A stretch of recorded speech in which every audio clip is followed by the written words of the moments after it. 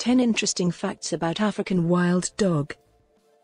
The African wild dog can run up to 44 miles per hour, the same as a greyhound. African wild dog packs have an 80% success rate when hunting, thanks to high levels of communication. The African wild dog has incredible hearing, with muscles allowing its large rounded ears to swivel. Pups are given priority over dominant pack members for feeding.